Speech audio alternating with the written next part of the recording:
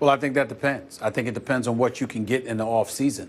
The fact of the matter is Chris Paul only missed 8 games this year. DeAndre Jordan only missed 5. Blake Griffin missed 47 games this year. Obviously, he was, had a couple of issues, and because of that, injuries to his hand, injuries to his hamstring, it ultimately forced him to miss a grand total of 47 games. So we don't know what this team would have been. Chances are they would have made it to the Western Conference Finals if Steph Curry was not able to play in this Western Conference semifinal series, although I don't think that's a foregone conclusion that would have happened. You have to also remember, in my mind, they finished 20 games back of Golden State in the division this year. So I look at it from that standpoint, and they're clearly not good enough. Now, if you can't get anything, you keep it intact because of the freak injuries to Blake Griffin and Chris Paul in the playoffs after the regular season, of course, and you go for it. But if you're Doc Rivers and somebody comes to you and they say, you know what, Cleveland doesn't win the chip, Kyrie's looking to move on, we'd like to move Kyrie to Los Angeles so Chris Paul will come to Cleveland. How do you turn that down when Chris Paul clearly is entertaining being gone from L.A. because he desperately wants to compete for a championship, and he has an opt-out after next season? So we have to look at that. Blake Griffin has an opt-out after next season. What's his commitment to staying in L.A.? These are all things that I would have to inquire about, and I'd have to make sure that it's something that they desperately wanted, so I don't have to worry about them leaving me high and dry for nothing. So the safe answer to your question is that I would say keep them intact, but be prepared to move them before the trading deadline, as opposed to moving them during the summer, unless a blockbuster offer came to your table that you absolutely positively could not refuse. So, Stephen A., if you get that phone call and you're Doc, Kyrie straight up for Chris Paul, who's played now 11 years at age 31, you doing it? Yes. I am too. I'm not even thinking twice about it. It's done. Because of the youth. Yeah. Because of the youth. Yeah. And by the way, as you often say, Kyrie's a bad man now. He again, if you take him away from LeBron and you put him in charge of this team with this much talent, I would like their chances. I thought Chris Paul had a tremendous year this year, one of his best years ever. But it just seems like it would be good to freshen up the perspective of both players and swap them. It just seems like an obvious deal to make for both sides, because it would give Cleveland a real shot to win next year if, in fact, they can't win this year. Two things. Number one, Kyrie ain't even in Chris Paul's class as a floor general. Nope. And Chris Paul is not the offensive player that Kyrie Irving is. He is not. But Kyrie is not the floor general. I think it's a deal that will work for both, because Chris Paul with LeBron, I mean, you're talking potential title right there, his best chance ever at a title. And Kyrie, clearly the Clippers would be his team, and he's considerably younger than Chris Paul. It's not to say that he's better than Chris Paul or Chris Paul is better than him in certain respects. Chris Paul is a better floor general. Kyrie's a better scorer. But I think because of the youth, I would put him out in L.A. because I don't think the Clippers are close to beating Golden State or San Antonio or OKC for that matter, usurping them, assuming Kevin Durant remains there. I don't see that happening. And then the other half of the equation, obviously, the Clippers had the 6th man of the year in Jamal Crawford, but do they have a 7th, 8th, and 9th man like Austin Rivers? But again, they wanted Paul Pierce to be that guy this year, and he was not that guy. So that's the other half that remains unfixed right now with the Clippers. You're right. Griffin, Jordan, CP3, all under contract and all expected to make more than $20 million next year. We saw vintage D. Wade in the last series. Dwayne Wade looked like the old Flash in the Heat's first round with that win against the Hornets. So will we see the same in round 2 against Toronto? We'll pick that series next. Algunos son ricos y otros pobres. Sigue, sigue, sigue, no te rindas. Una magia bella somos tú y yo. Hay quienes sonríen y otros yo. Has the second best odds, that you can see here, 8-5, followed by Oakland at 7-2, and San Diego is the underdog at 8-1. The coach, back in the house. Denver, Mile High, are they a lock? I don't think a lock. Yeah. Best quarterback in the division we know is Phillip Rivers, especially if you can keep him protected. I think they've done some things on the offseason. Allen will be back to find receiver. Melvin Gordon, good football player, but it's kind of ironic. Didn't score a touchdown last year. I would hope he can score a touchdown this year, right?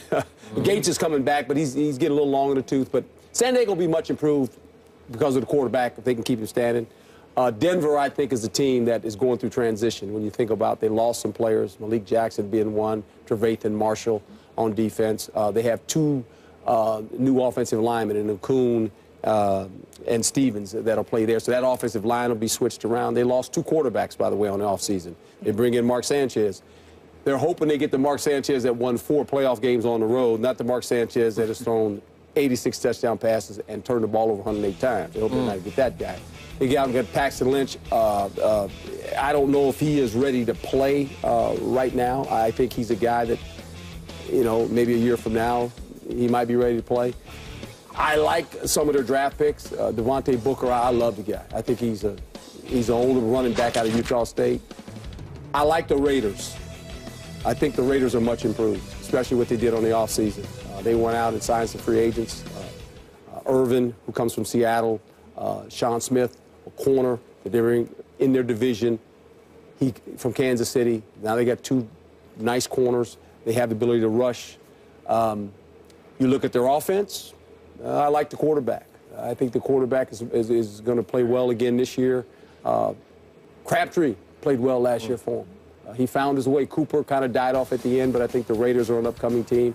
I think Kansas City is a team. Houston might be not available early, but they get Jamal Charles back.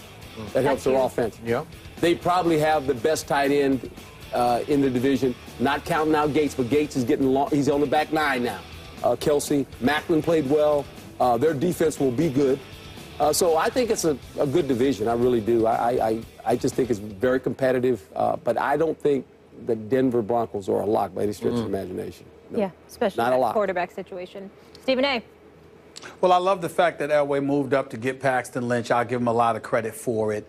I also loved what San Diego did, shocking everybody by taking Joey Bosa, number 3 overall, and drafting an eventual replacement to Antonio Gates at the tight end spot with Hunter Henry. I still would have liked to have seen them invest more in offensive linemen because you got to keep Phillip Rivers upright, coach. And I think that was something that needed to be a priority, and that's not necessarily the case. Right. What I love in the AFC West is Oakland.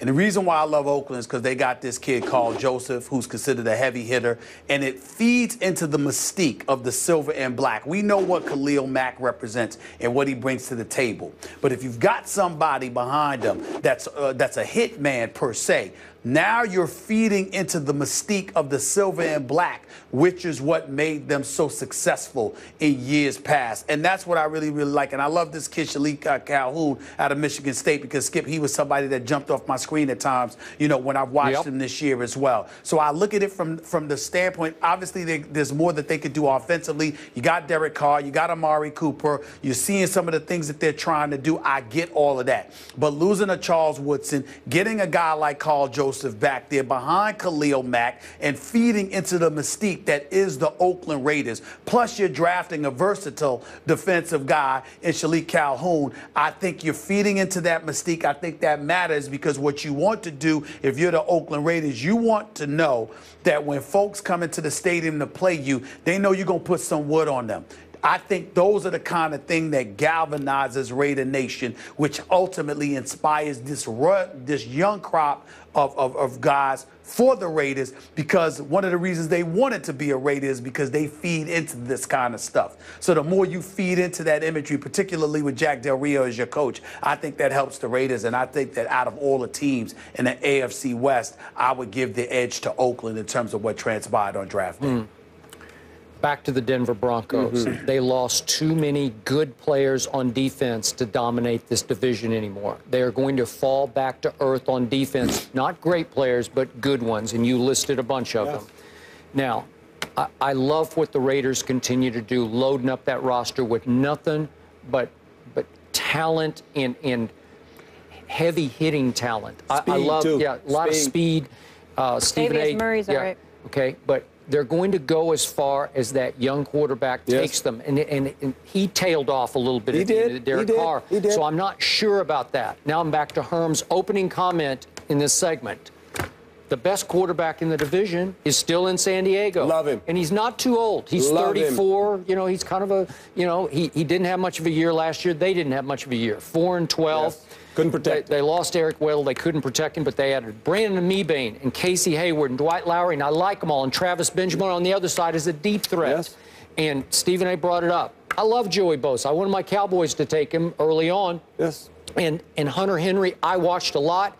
He's an absolute stud. He's got some red flag concerns too, but it's well, okay. He's got some, but you know what? He's tall and strong, and No, he makes I plays like like crazy. He's a good player. And you put him with the aging Antonio, and you got Travis Benjamin flying upside, and you point out Keenan Allen's coming back, Stevie Johnson's coming back, Melvin Gordon's got breakaway speed. All of a sudden, you got firepower, man. I'm not counting out the San Diego Chargers to rise up and win this division next year. It'll be very competitive. San Diego always plays Denver good for some reason. They just have a knack of playing Denver good, and you know, it's a shame because Phillip Rivers is in the back nine of his career, and you're watching a guy that has really been one of the top quarterbacks in the league. You want to get, I love to see him get back in the playoffs. You know, he's one of those guys that he makes you angry when you play him because he's that feisty guy. He's always saying, so I can remember, you know, competing against him as a coach. I love competing against Phillip Rivers. I love the guy. I just loved him to death because he brought energy to the game. You know, generally a quarterback doesn't bring energy to the game. He brings energy because when you watch him on the sideline and you watch him in the game, he's getting after guys. He's getting after defensive guys. He's competing. And hopefully they can protect this guy because he is a really good quarterback. Did he talk trash to you on the sideline? No, he was good. We had a great relationship. Okay. We really do. He's one of the best. I love him. Did you ever talk trash at all on the sideline? Oh, me? As a coach? Yes. As a coach? Yes. No. Just a few. Just a few things I would say. Just sometimes. Just subtle. Class just subtle. Now, as a cornerback, whole different story. Yeah, whole different story. Yeah, to Drew Pearson or Tony Hill. Drew's my guy. Drew was my guy. Ahmad Rashad, I saw them all. Saw them all. Definitely a competitive division, though. This one's going to be fun. Herm, thank you so much. Thank you. Appreciate your time. All right, Coach. Good to see you, my friend. You look good without that tie on, He man. does. I like that look. He looks handsome. I like it. We call it suave. Yes, very suave.